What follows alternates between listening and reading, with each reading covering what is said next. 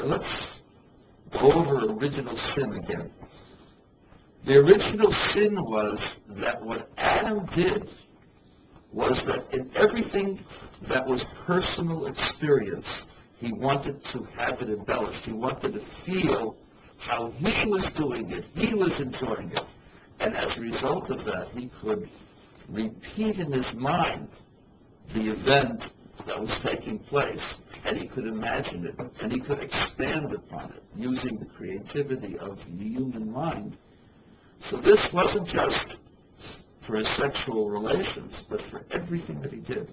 Even his spiritual things were tainted because he wanted to feel how he was doing something, how it was part of him, as opposed to being part of the cause, that which was needed.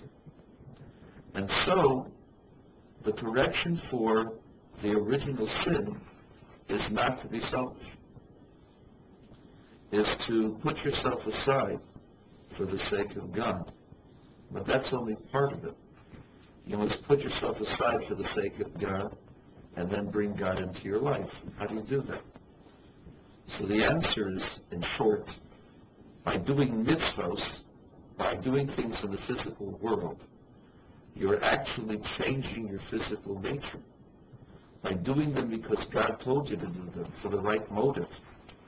So that teaches you to do things for the right reason, not because you want to do them. Not because you want to feel good about doing them. It works, but that's not the main reason. The main reason shouldn't be to feel good. The main reason should be for the right reason.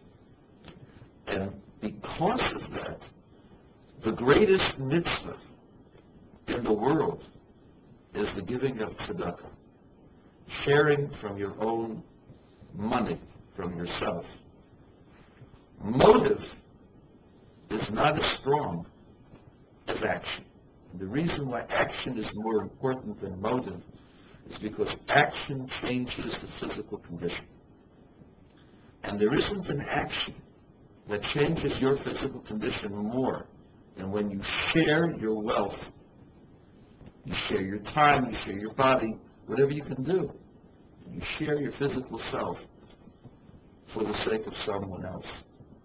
You're giving away part of yourself, part of the things that you could have used for yourself, for others.